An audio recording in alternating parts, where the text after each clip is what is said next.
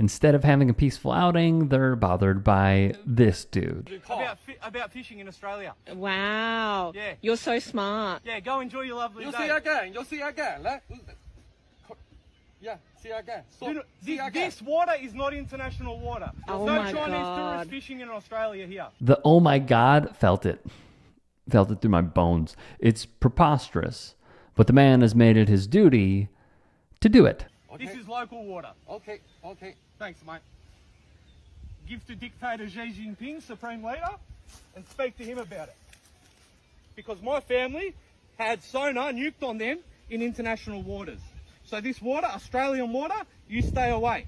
I see Chinese fishing in local pond, in suburban area, not good. Did you catch that? The man believes because the people he is messing with are Asian, must be from China.